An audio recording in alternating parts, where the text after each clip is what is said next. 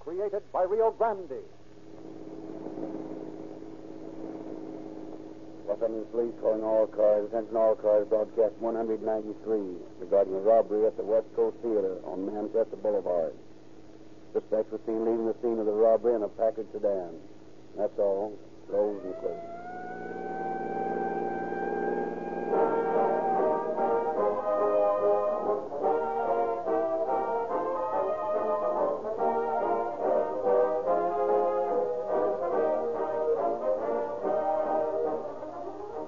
California's leading attorneys advised their clients to follow a certain business practice that would save them money and time and trouble, you would follow that advice too, wouldn't you? If California's leading physicians recommended a specific food for your diet that would give you more energy, tone up your system, make you live longer, why, I'm sure you'd buy it right now. When the leading authorities on gasoline, those who test it the most, buy the most, use the most, overwhelmingly endorse Rio Grande cracked gasoline, why, in all sincerity, don't you use it? More of your cities and counties use Rio Grande cracked gasoline to power their police cars, fire engines, ambulances, and emergency equipment than any other brand. Last year, your law enforcement equipment drove over 55 million miles, powered exclusively by Rio Grande cracked gasoline. A famous sales authority once said, "You can make the public buy anything. They buy on feeling, not facts." But Rio Grande sales figures have disproved this statement, for in the face of the advertising claims of many gasolines, the proved facts of police car performance have caused Rio Grande to lead all others with their greatest percentage of sales increase. Be guided by qualified, intelligent advice. Get Rio Grande cracked gasoline from your independent Rio Grande dealer tomorrow and every tomorrow.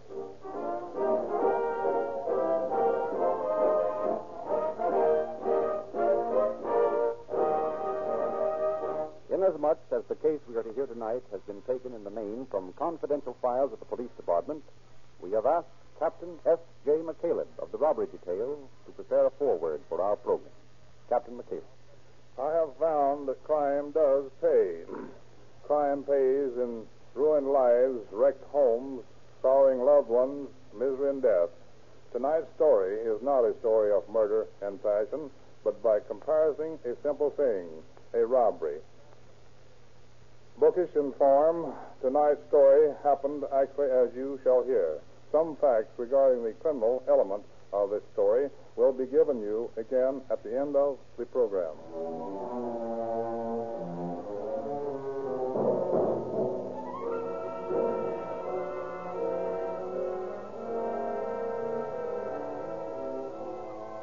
This is a story about safe blowers, a young girl, and a xylophone. The story opens in a modest home near Manchester Avenue in Los Angeles.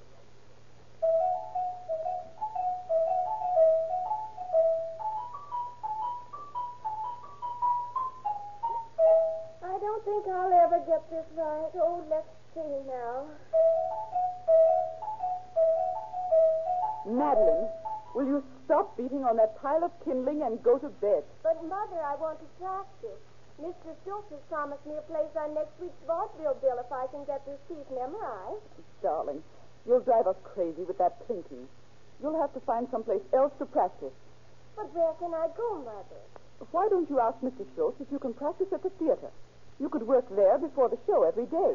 Mother, that's a grand idea. I can run over to the theater during lunch hour and practice at least half an hour every day. Why didn't I think of that before? How is the school orchestra doing here? Well, we have a lot of new instruments now.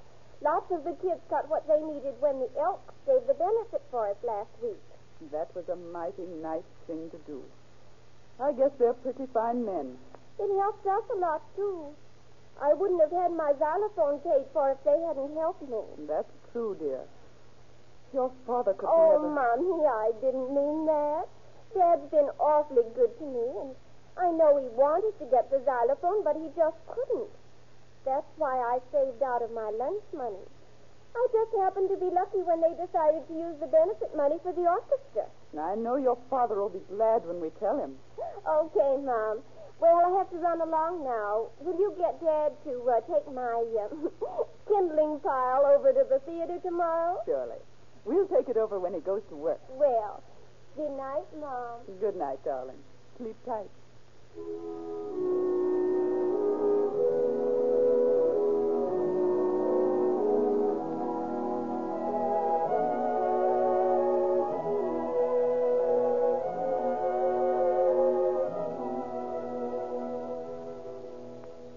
Hello, Miss Madeline.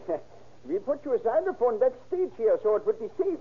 You could play to your heart's content back here, and nobody will bother you.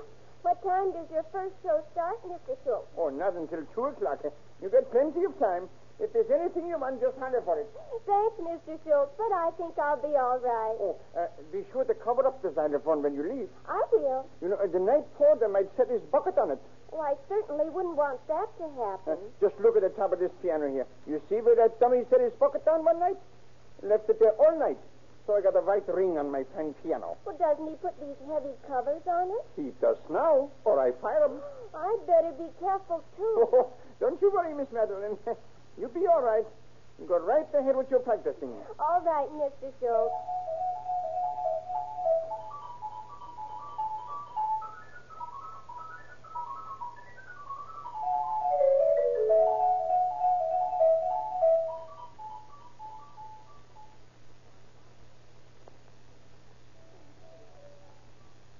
$43, $44, $45, $15, $20, $2,320.45. That's not bad.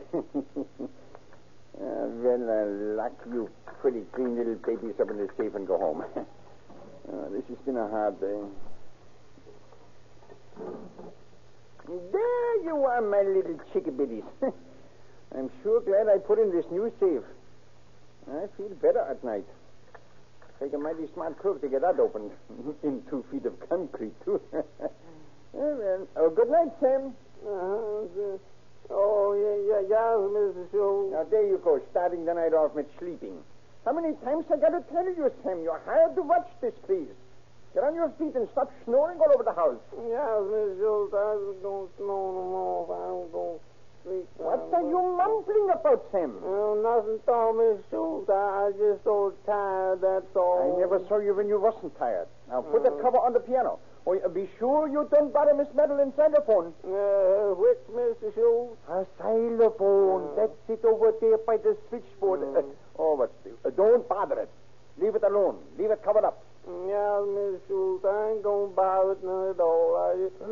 Oh, boy, I sure is sleepy. Don't let me catch you sleeping around here. Get your sleeping done at home. No, I can't get no sleeping done around my house. Why not? Oh, the kids keep me awake all day, and them the old woman of washing. If you do little work yourself, your poor wife wouldn't have to work. No, yeah, but I was too tired to work. Then you better get at it now, though. This place needs cleaning up. Yeah, good night, Mr. Schultz. Good night, Sam.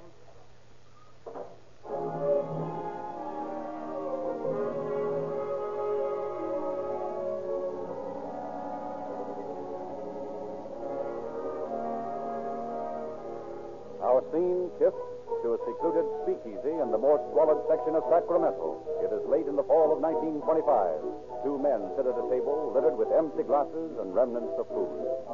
I tell you, this thing's a toy. You can open it up by just hitting it on the back with a sledgehammer. Yeah?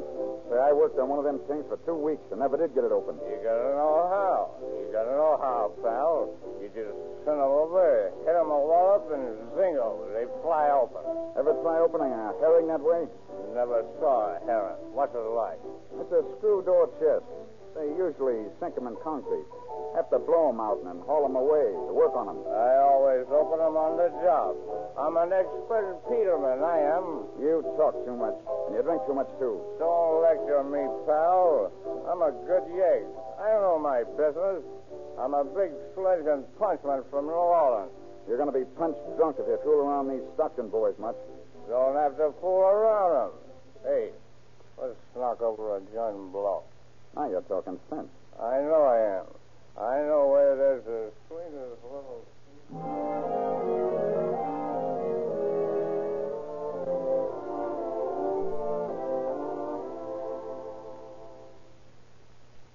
Don't walk so heavy. You wake up the watchman. You said there wasn't a watchman here. How did I know? Be quiet. Here, hold this flash. Shine it on a knob. I'm going to swing on it. Go ahead. Now, a little soup on this cotton. Wrap it around a cap. Light the fuse. And wait. Get set. There we are. $7 in a sparkler.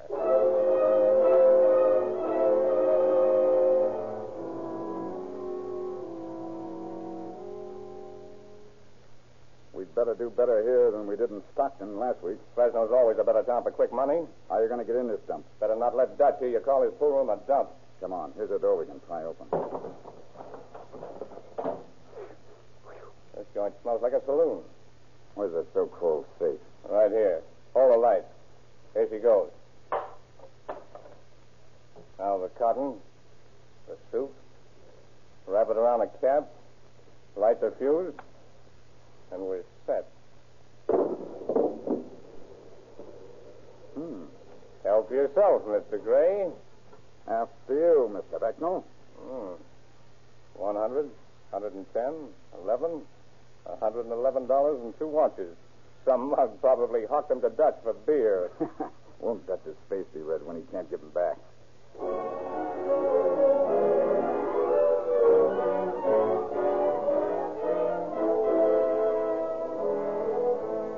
Night after night, through the sleepy little towns of California stalked this marauding pair.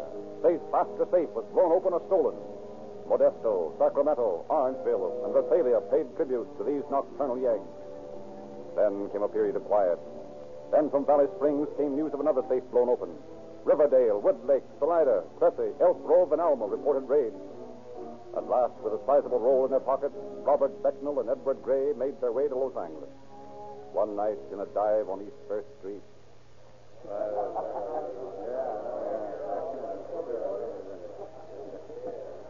Terry, this is Bob Becknell, my pal on them jobs I've been telling you about. This is Terry Gardner, Bob. Hiya, Gardner. Hiya. Eddie tells me you're a pretty smooth-working yig. I ain't never seen a box I can't open. No? Well, pal, see, I'll tell you what is one you can't open. Well, what kind is it? In the West Coast Theater on Manchester. It's a herring.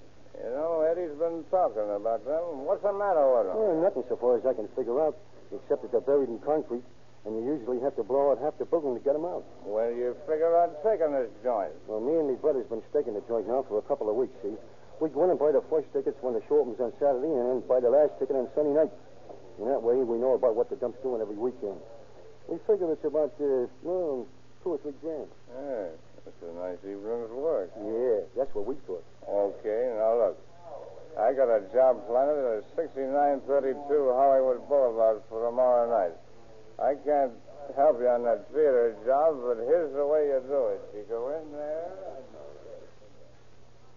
then when you get everything set, you cover up the box with something to cut the noise the soup will make. You set it off, and it'll blow that box right out of the wall. Then all you got to do is cut it off somewhere and open it any time. Yeah, that's an idea. We can take it up to the cabin in Topanga Canyon, huh? Don't make no difference where you take it, just so you get it open. How's about driving me to Hollywood? Okay. We'll go over and pull that theater job first, and then I'll pick you up later. Well, it's great. What are you driving? Package sedan. Well, let's start driving it. Hey, don't you think you're a little too drunk to be doing a safe job tonight? Nah, I never saw one of them I couldn't crack.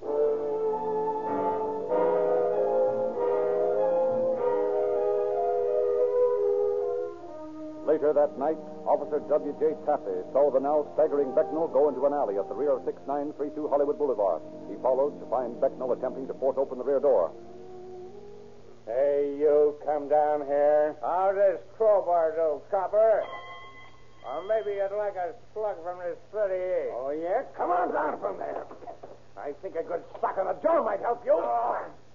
Hey, go easy, pal. I got a bottle of soup on me. Where? In my back pocket.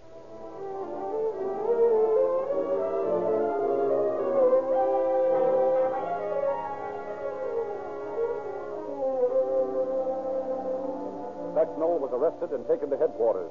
He readily implicated his companions who had driven him to Hollywood. Meanwhile, even as Beckman was being captured, Terry Gardner and his brother had gone to the West Coast Theater on Manchester Avenue. Throughout the evening, Sam, the porter, has been worrying about the xylophone, and Manager Schultz's warning not to meddle with it. At last, he can stand the suspense no longer. I wonder what's under this here thing Mr. Schultz is so particular about. I want her to take a look again. My. A whole lot of kindling blocks on frame. That's all it looks like to me. It's got a lot of pipes on it, too, there. Man, is I a musician or is I a musician? You're a dead porter if you don't put your mitts up and keep your mouth shut. Who said that? I said it, and you do it. Yeah, sir. I'm doing it. What you all want? Where's the safe? Oh, it's right in there in that little cubby hole there. Is this the office? Well, what there is of it, tis. All right, now keep still. We won't get hurt. Okay, Joe, bring that stuff in. What you all gonna do here? None of your business. Now keep quiet. There's the soup and stuff. Say, who's this bird? He's a porter. Found him here when I came in. How'd you all get in here? In the door, of course. How'd you think? I just all wondered, because Mr. Schultz, he was the last one out, and I guess he forgot to lock the door there. No, he didn't. We broke it open. And I didn't hear you? How come that? You figure that one out for yourself. Hey, hand me that piano cover. No, sir, I ain't taking no cover off no piano, because Mr. Schultz, he said... Tear it up and give me that piano cover. Oh, yeah, sir. It is. Well, why don't we bump this mug off and get him out of the way? Yeah, it wouldn't be a bad idea. No, sir, you all ain't going to have to do that. No, I'll keep out of the way, yes, sir. Well, keep your lip buttoned up then. Does you mind if I use the phone a minute? Hey, who do you think they're going to call at this time of night? I kind of thought maybe if the police knew... Yeah, what are you trying to do, kid us? No, sir, I just saw it. The police... Let me give it to him. No, wait a minute. Here, come here, you. Oh, yeah, sir. You hold this blanket up here while I get something to prop up against it. Come on, get a move on. I don't want to get mixed up in this here robbery, no count. Well, we ain't robbing nobody. We're just going to fix old man Schultz's safe. How come you all pour that white stuff in the door crack there? That's what we're going to fix it with. Come on, Joe, help me with this thing here. We'll use it to hold up the cover with. Okay. See, you all better let Miss Madeline's kindling wood machine alone if you know what's good for you. That's just what it'll be in a minute. Kindling wood. Come on, get going. Let's get this thing over with. All right, boys. Come on, move over. Let's get this thing propped up. Oh, Lordy, Miss Madeline sure going to be sorry about this. What? Who's Miss Madeline? Oh, she's a little girl what owns that there Xylophone. She done save up her lunch money to buy the thing, too. This thing don't belong to Schultz? No, that's just what it does mean, Yowza. That belonged to a little high school girl what was going to be in the vaudeville show here Saturday night. Oh, forget it. Who cares? Well, I do, see. Don't you like it? I don't see no point in tearing up a kid's xylophone like this. Well, it's done now. Ain't no use standing there griping about it. Let's get this over with. Here, unscrew that light bulb and stick this plug in there. Hey, Screwball, what does this light go off? Turn off. It's over there by the switchboard there. Cut it off. We don't want to get blown up when I screw the plug in. Here, give me that chair. All set? Yeah, I'll hold that over here. Okay, get set. Here she goes. Throw that switch. Didn't make much noise, did it? What'd you expect, an earthquake? Oh, no, sir, but I thought it'd make more noise than that. All right, come on. Give us a hand here. Let's get this box in the car. Oh, ain't you all going to open up here or something? What do you think we are, sap? Yeah, sir. What? No, sir. I mean... No, shut up and help us with this safe.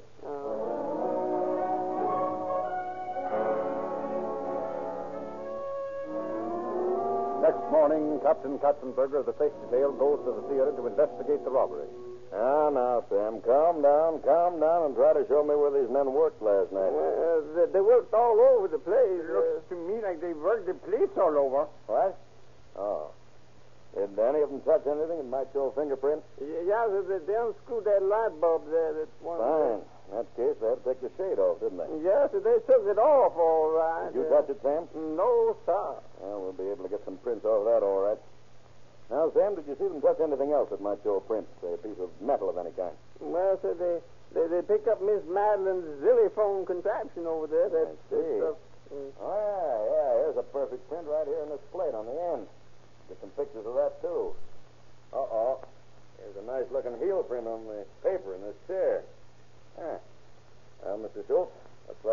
material here to establish an identification. Yeah?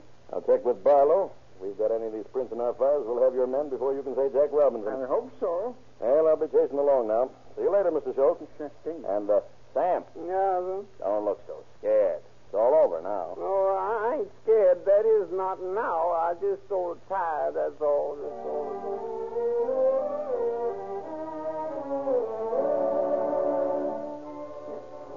Acting on a hunch, Captain Katzenberger has the Hollywood burglar Becknell brought to his office for questioning. Bob, they tell me you were in a pretty ugly mood last night. I guess so. You don't usually work alone like that, do you? No, not usually. How come you didn't have your pal with you last night? No, he was busy. Opening another safe? Maybe. Haven't seen the Gardner boys lately, have you? No. Not since last night, have you? I ain't saying. You know, you can get along with me much better if you tell me what you know. Well, what do I get out of it? Just what you'd get out of it if you didn't talk. I'm not making bargains with rats like you. Then try and find out what you want to know. That's all right, Bob. I'd just as soon hang that theater job on you as on Gardner. Oh, no, you don't. I was at that Hollywood joint when that happened. Oh, yeah? And just how do you know when it happened? Well, Come on, Becknell. Which way did Gardner and his brother go? They've got a shack in Topanga Canyon. Yeah. Better. Who else is in the mob? Eddie Gray. Eddie Gray. You worked with him in Stockton, didn't you? Yeah. Started out in Sacramento and worked down. How many jobs have you pulled off here? About 4. Were you in on that Stauffer Chemical Company job? Yeah. What did you do with that safe when you stole it? I don't know. Gardner took it. I see. You say they've got a shack in Topanga Canyon. Yeah. Yeah. I think we'll drive out that way. Maybe we'll get a chance to meet the boys.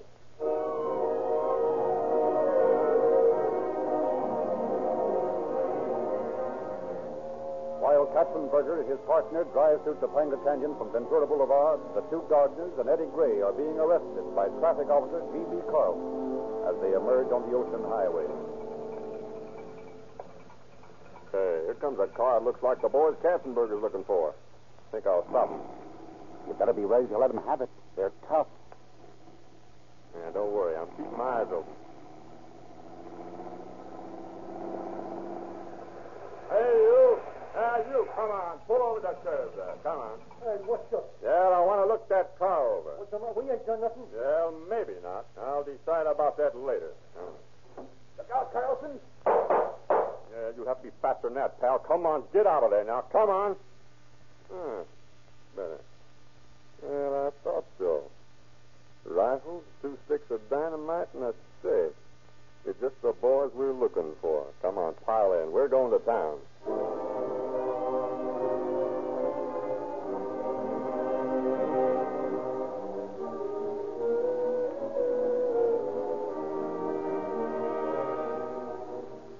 Back at headquarters, identification of the burglars is completed. Their fingerprints tally, and on Gardner's shoes are found new rubber heels matching the prints left at the theater. In Katzenberger's office, he grills the suspects about other jobs mentioned by Becknell. Now listen to me, you birds. We found that theater safe. And you claim you pulled the Stauffer job. I want to know where that safe is. So you can cop the reward, huh? What would I do with it if I got it? I want that kid to have a new xylophone. That's what I want. Oh, why don't you buy her one? We've got 1,000,000 fingerprints you left around the theater. The porters identified you, and the old lady that lives in the apartment back of the theater saw you load the safe into the Packard. Now, you know there's a reward offered for that Stauffer safe. You can help out a youngster by telling us what it is. Yeah? Well, how do we know you're not kidding us? Why should I kid? I've got nothing to gain or lose either way. I'm proving this job on you, and you're going to get what's coming to you either way. Now, how about it? Where's that Stauffer safe? And, how's about my talking to the kid? Huh? Okay. You want to? Don't be a dope. Shut up, I know what I'm doing. All right, send for a copper. I'll spill it to her, see. And if she wants to let you in on it, well, that's her affair. Katzenberger sent for Madeline and allowed her to talk to the prisoner alone. Now, listen, sister, it's just like I told you, see? We didn't know it was your xylophone, so we split it up. Why did you have to do it? Oh, gee, we needed some dough, see? Now you listen to me, and you'll be able to have another xylophone, a better one you ever had before. How? There's $100 reward offered for that stuff of chemical safe, ain't they? Yes, but how did you know that? Never mind how I know this. But I don't know where the safe is. If you sit up long enough for me to tell you, you will. Well, I don't. All right. Now, you go on Santa Monica Boulevard, way out, see? Almost to Santa Monica. You turn left on Redondo Boulevard and go about here. You see a big signboard up there on a vacant lot. You'll find that safe in a hole in the ground, back of that signboard. But how can I get it out? Oh, for the love of Mike, don't you try to get it out. Take a copper along with you. He'll take care of the rest. Oh, gee, how can I thank you? Oh, forget it. Oh, but I won't forget it. You've done an awfully lot for me. Oh, shucks. Well, you and that whatchamacallit, that Xylophone, sure done enough for me, too. Have we? How? Oh, never mind. Say, Yes. when you go out to look for that safe, Yes. take that backwood copy you brought with you. Will you? Okay, I will.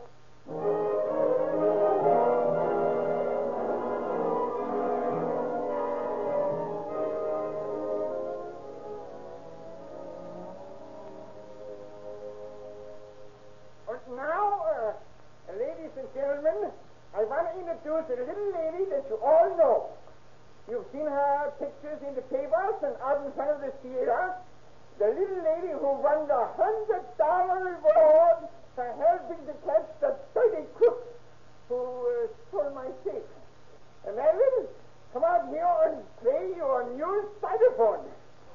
Well, in honor of the occasion, I've learned a new piece, and I'm going to try to play it for you.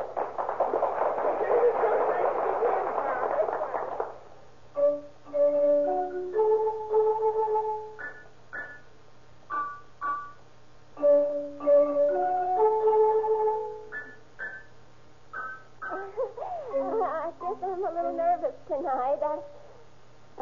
I'll try again.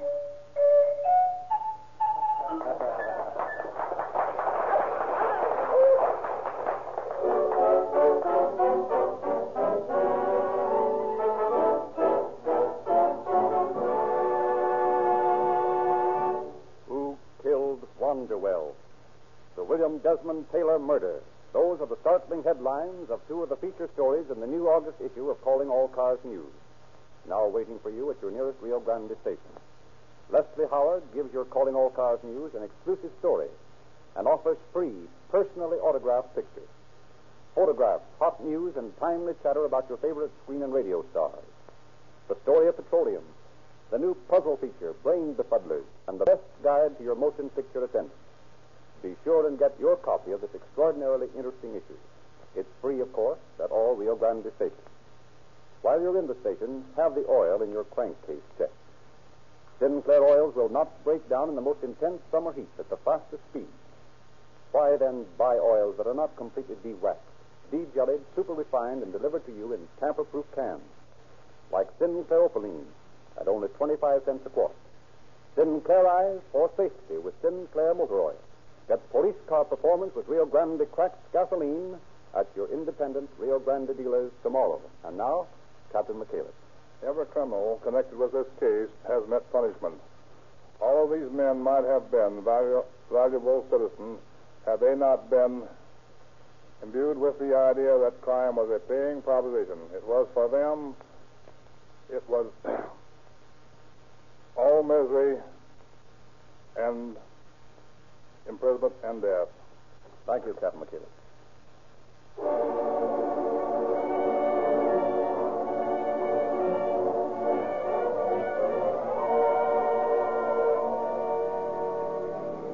Los Angeles Police calling all cars, attention all cars. Cancellation broadcast 193 regarding a burglary. Suspects in this case are now in custody. That's all. Rolls and quits.